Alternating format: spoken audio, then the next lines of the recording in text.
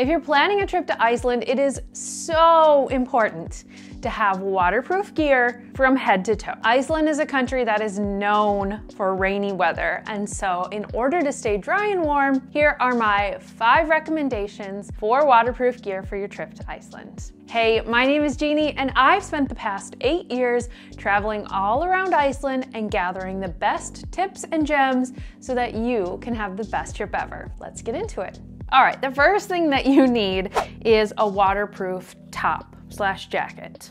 Now, I have 2 different options here because on my packing list, I recommend 2 different options. People always ask me why and if it's really necessary, so I'm gonna go over the difference in this video. First up, this is going to be a nice water-resistant layer. This is a waterproof jacket, right? This is a rain jacket. So if you can't really tell, this is like, I don't really even know the material, but it's like a rain jacket. It's plasticky. The water and the rain will completely roll off of here. This is what I mean by a rain jacket.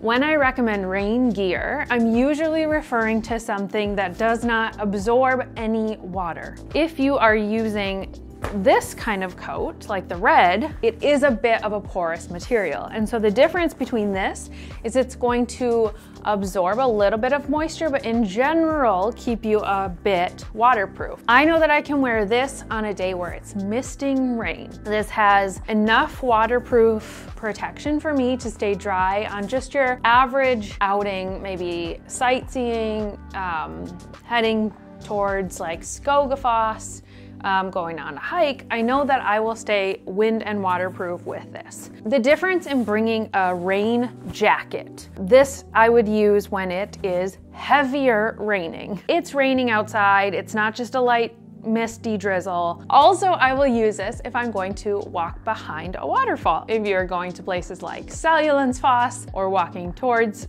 getting pretty close to Skogafoss, then you're gonna wanna wear a rain jacket, waterproof 100%. A lot of times when you buy rain gear or outdoor gear in general, it will list the amount of millimeters of water that it can withstand. So I don't know what this one is rated in anymore. I got this a long time ago. What you wanna do is check when you're buying your outerwear or bringing your outerwear, you wanna check how waterproof it is. The other thing that you wanna know is that the seams are waterproof because a lot of times that's where the jacket is vulnerable, is where it's sewn together. So you don't wanna be risking that, okay? Another thing that I'll say is a lot of times with the rain gear, like waterproof, I recommend frog togs. So this is a very inexpensive combination. I'll link it in the description below. Frog togs is basically an oversized top and bottom layer that you can throw on top of anything. So you could even throw it on top of your jacket. If you don't feel like buying a 100% rain jacket, or you don't want to bring it, or you don't feel like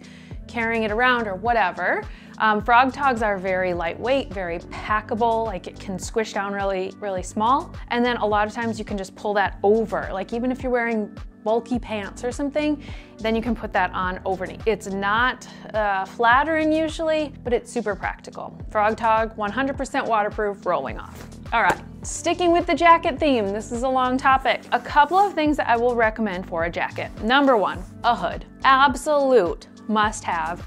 Your jacket has to have a hood because even if it isn't raining when you go outside, it will usually start raining. So there's so many times where I'm only wearing a headband, but then it will start raining and I just throw up my hood and now I'm a little bit more warm and protected from the rain. All right, that is your rain jacket situation. Moving on to the lower half of our body. So waterproof pants. Again, this is going to be up to personal preference if you want to buy something or you already have something at your house to bring with you. These are just hiking pants. These are not 100% waterproof. It's similar with the red jacket situation, is that these can withstand a certain amount of water, but I wouldn't say they're 100% waterproof. However, these are my go-to pants when I'm out and about exploring, hiking, or anything like that. Very straightforward. This is a basic pair from REI, but I will link a similar pair in the description below in case you want to check those out. Waterproof seam is important. These don't have any lining for warmth, so this is strictly like a spring, summer, autumn pant. If you're coming in winter, I still would recommend waterproof, but you want something warmer. I will say with pants, and similar to the red pink coat situation, is if you are wearing rain pants, it's probably not something that you're gonna wanna wear all day long, compared to something like this, which is a hiking pant, which has, you know, some breathability in it. And that's nice because it's going to allow the flow of air exchange rather than just trapping all of your air in, and you can start to feel really kind of warm unnecessarily instead of just rain gear from head to toe all day long. Then this is nice to have. Super important for your legs. Speaking of packing, if you're coming to Iceland, I've already made a complete packing list for you that you can just grab, download for free, and take with you as you're packing so that you can check off item by item. When you're looking at the digital version as well, I link to all of my recommended gear in my Amazon storefront so that you can quickly grab any items that you don't have. I will put that link in the description below, and with that, let's get back to the video. The next thing you're gonna need are waterproof footwear.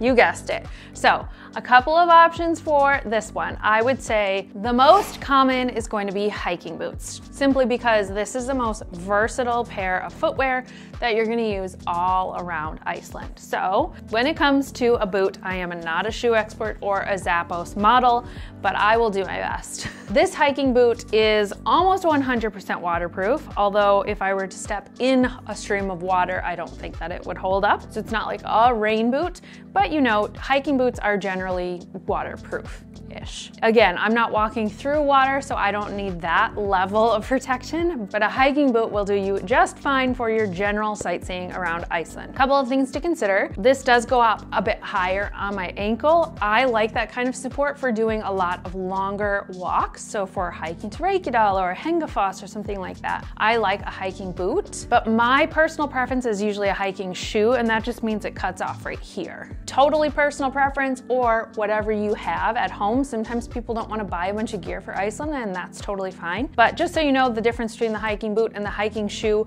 they'll look very similar, have the similar components. Make sure that it is somewhat waterproof. Lots and lots of rainy, wet situations. As always, with footwear, you want to have a nice grippy outsole so that you can grip onto the rocks or the slippery, you know, surfaces that are around the waterfalls. So having that is really good. I guess in comparison to bringing rain boots, it would be the same thing that I was just talking about with the pants. I don't think I would want to wear rain boots in Iceland just because they don't have any support. So they're not like, you know, really solid to your foot, and usually don't have as good of like grip on the bottom. So if you want to bring rain boots and you have room in your luggage, I can see an argument where you would use both. I will say you don't need hiking boots, but I would definitely never recommend like tennis shoes in Iceland. They're not protective enough on your foot. At the bare minimum, what you can do is you can spray waterproof if one of your boots is not 100% waterproof. But those are my go-to footwear in Iceland. The next waterproof item that you're gonna wanna have is a backpack. So when you're out and about all day long, in and out of the car, carrying your camera gear, carrying your snacks, carrying your extra hat, whatever it is, you are gonna have probably a gear pack of some sort. Especially if, like I said, you're going on a hike, say you're hiking up to Reykjadal and you wanna bring your swimsuit with you, then you need a backpack. So you don't want what's inside your backpack to get wet. This is not waterproof, I will say that, but it is water resistant. Are we seeing a theme here? I'm sure there are waterproof backpacks out there. I don't have one, but what I do have is this handy waterproof cover that goes over my backpack. So let me show you. This is a very inexpensive hack. Again, I'll link to all of this in the description box below. It packs up in this convenient little pack. Take it out of the bag and wrap it around your backpack. So convenient. I love it. So this is 100% waterproof. This would be that raincoat material. This is very packable. You saw how small it got. So I just throw it inside of my backpack so that when I'm walking around, if it starts to pour out of the middle of nowhere and we're like in a hike and everything like that, then I can just whip it out, put it on my backpack, and we are good to go. All right, moving on to the accessories. Yes, as waterproof accessories as you can. More waterproof the better, head to toe, like I said. But a big one here are the gloves. I see a lot of people that are wearing just like some really lightweight knit gloves. That's not really gonna cut it for wind or rain in Iceland. These ones have a nice waterproof protection. Again, I'm sure you could get like a fabric, like a waterproof fabric spray that you can put on top of your gloves, and that would really help. I wouldn't say there's one particular pair of gloves that I recommend, but I will provide a link just for reference. Worst case scenario is always pack two. So two pair of gloves and 2 hats, because I mean, generally waterproof hats don't exist, right? So I always bring 2 of everything when we're traveling, just in case it gets wet. Alrighty, my friends, those are my recommendations for the waterproof gear that you need. And speaking of rain, if you find yourself in Reykjavik and you're stuck inside on a rainy day, watch this video for more suggestions on fun things to do. I'll see you guys in the next video, but until then, happy planning.